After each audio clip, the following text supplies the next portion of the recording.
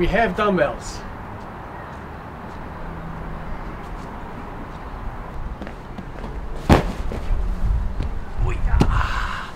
I reckon if you said to me, you can only have one piece of equipment, you can only have a pull-up bar or a handstand push-up station or kettlebell or a dumbbell, I reckon the dumbbell.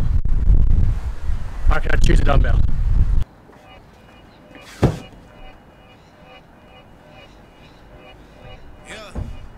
Talking to my mirror like I love you so much. Curving on my critics like I heard you, so what? You can't kill my confidence, I think I'm the man. Tally all the I ever gave on my head.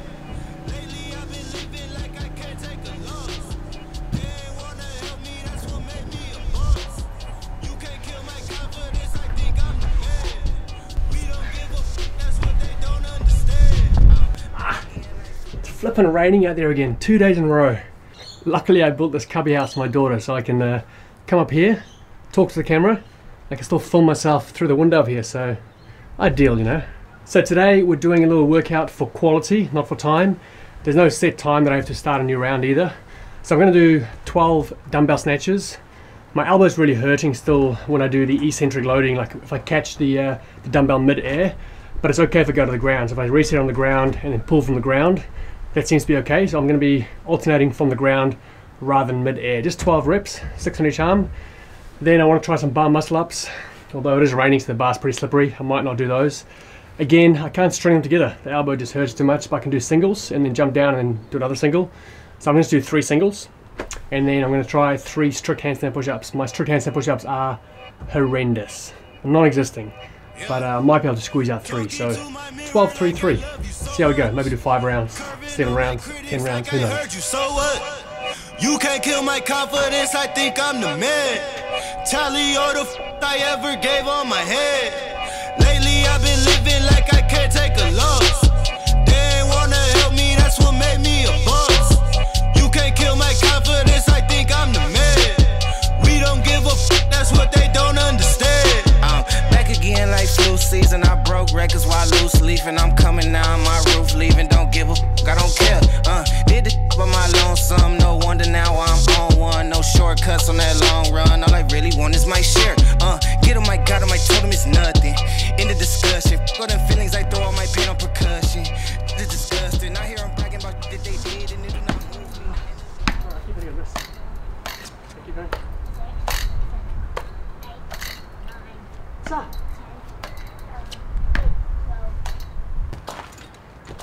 You can't do it. Yeah, I can. I'm doing it. Oh, stop!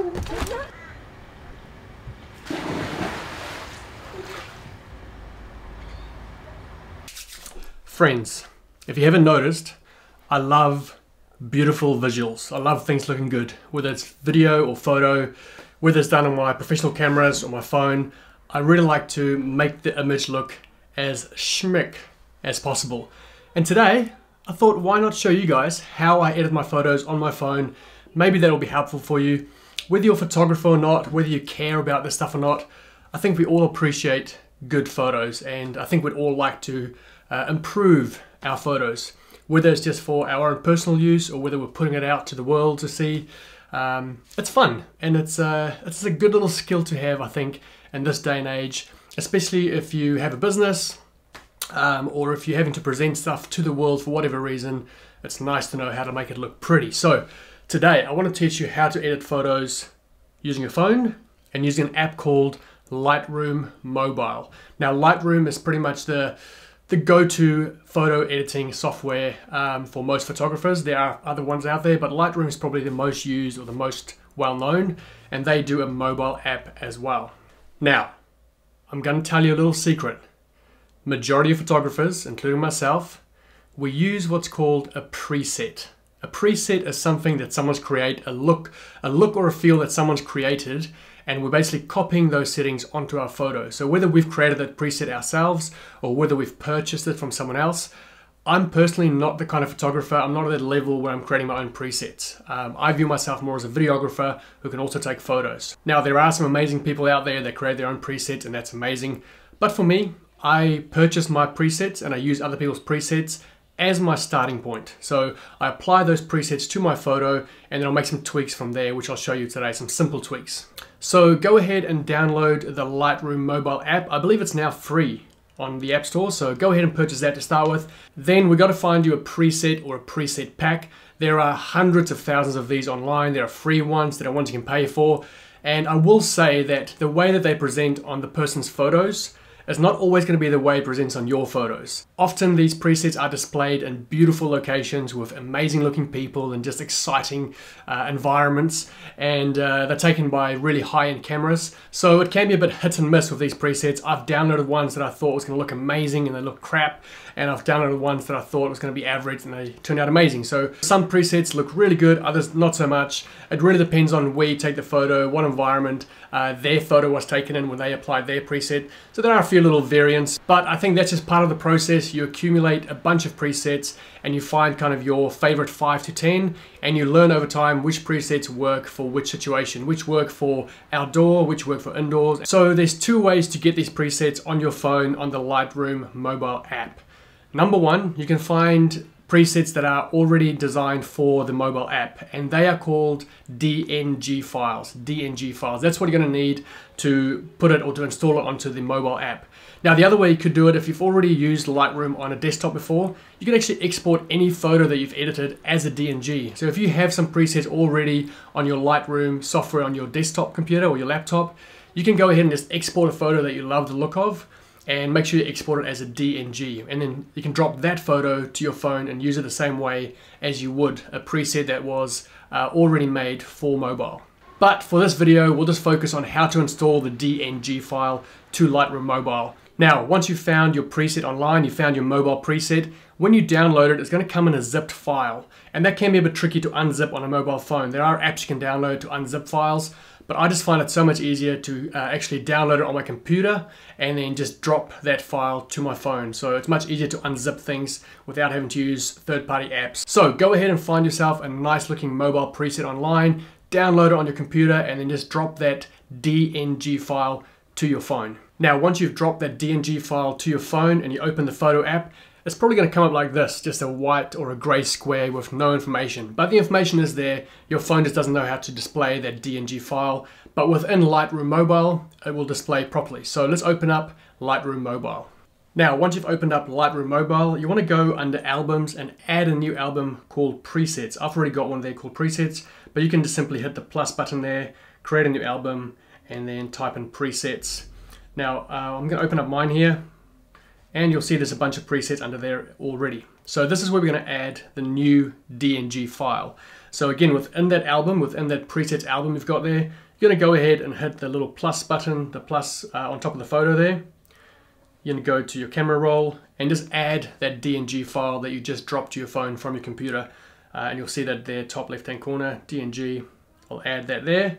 And as soon as you add it, it'll come up, and it's called, this one here is called Contiki. So you'll see in the top left hand corner there, you've got a dude walking into the ocean. I'm going to go ahead and click on that DNG file. Then in the top right hand corner, there's 3 little dots and a circle. I'll click that, and I will select Create Preset. I'm going to go ahead and just name that Contiki. That's what it's called. Done. Hit the tick in the top right hand corner. And now that preset has been created. So now I'll go back to the main menu. I'm going to go ahead and select a photo. So very top button there, all photos. I'll go ahead and select a photo of myself here. And now if I scroll down the bottom menu all the way to the right, hit presets, it's going to bring up all my presets, and I should be able to find Contiki in here if it all worked. So I'll go down, look for Contiki, there it is, select Contiki, and it adds the preset to my photo. So you'll see here, if I hit the screen and hold down, that's what the photo used to look like. If I let go, it adds the preset. So that is how I start. I start with a preset, and then from here I'll go ahead and make my changes. So I'll just show you some of the main things that I change. So first of all, the crop. So I'm going to post it on my story, so I'll just crop it to a 9:16, and I'll move myself to the center. So that's the first thing I'll do there. And then I'll just look at my skin normally. If my skin is kind of shiny and overexposed, I'll just hit the light button and just bring the exposure down a bit to bring my skin to kind of a normal space where it's not shiny. Cool. Now from here, perhaps I might add a bit of saturation if I feel like the image is a bit flat or it's lacking in color. I'll just hit the color option there, go down to saturation and just add a bit of saturation. If you go too far, you're gonna look very weird. If you go the other way, it's gonna be black and white. So just a bit of saturation added there. And then lastly, guys, I'll just go show you my third adjustment here. All the way to the far left is selective. I'll hit selective, hit the plus, and I'll select the circle. Put a circle around myself like that. And then what you can do here is you can invert that circle. So you can go ahead and just hit the invert button. And it's only going to now affect the change on the red outside the circle. So I'll go ahead and just bring the exposure down, make it a bit darker around me so I stand out. And I'm quite happy with that. So that's my finished product there. If I click and hold, that's what it looked like before. That's what it looks like now. So I literally just added the preset, changed the exposure. I added some saturation, just a little bit. And then I used that kind of selective tool to make myself the focus point by making everything around me dark. You could also, instead of inverting that selective mask, you can also just leave it as it was and make me brighter. So I don't know why, I just like making the outside darker. Now I'm going to go ahead and export my photo. And to finish, I'll just show you one more thing that I often like to put on my photos, and that is using an app called Lens Distortions. And you can put things like sun flares in your photos here. So I'll go ahead and select that photo I just edited, and I'm going to add a little sun flare here. So I'll just find a spot where I think it works. Now, I think the sun was actually on the other side here, but that seems to work okay right there. So I'll export that. Now, obviously be careful here. If you have shadows running one way, you can't put the sun on the opposite side. It's got to be in the right place to make sense in the photo, because people's eyes will just know that there's something wrong there. In this case, there's no shadows as such, so I'm just putting the sun behind me, so it looks like the sun's setting, and I reckon that is looking pretty crisp.